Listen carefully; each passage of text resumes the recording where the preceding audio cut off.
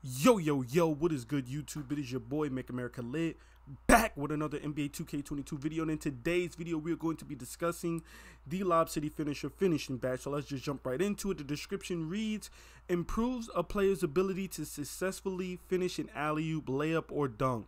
The shot must be taken before the receiver lands. Okay, so in past 2Ks, this has been like this has been a staple badge in the game since badges have been in the game. That's one.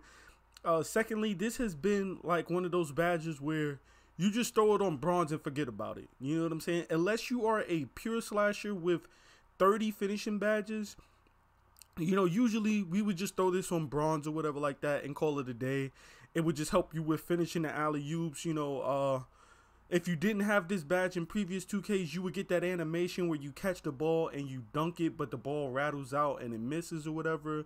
And it seemed to be that just throwing this badge on bronze would just be enough to make you finish it. In the earlier games as well, having this badge on bronze meant that you could actually finish it with a dunk. I know in previous 2Ks, if you didn't have this badge on at least bronze, you wouldn't even dunk the ball. You would just catch it and alley-oop it.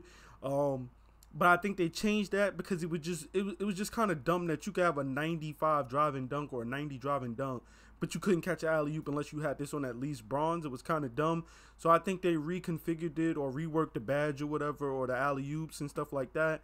And even now in this game, you don't really need Lob City Finisher, but if you want to catch lobs and dunks on people in traffic with 2-3 people near you, or like two bigs with Hall of Fame Intimidator near you, you're gonna want to throw this badge on bronze.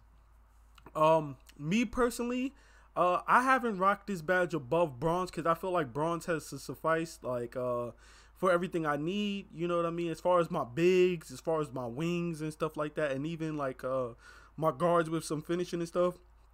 Just throwing this badge on bronze with like a 65 to 70 driving dunk, I complete most of my alley-oops and stuff like that, especially on my glass cleaner off the pick and roll and stuff like that.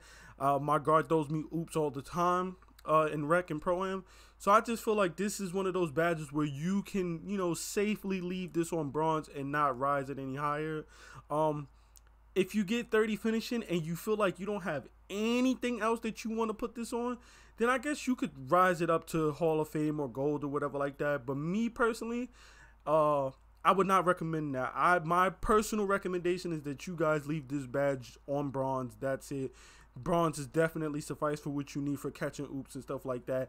Even with the pure slasher, even more so with the pure slasher with higher finishing attributes and stuff like that, all you need is bronze, man. It's been your boy, Make America Lit. Please be sure to drop a like, comment, and subscribe for more NBA 2K22 content and badge breakdown videos. I'm out. Peace.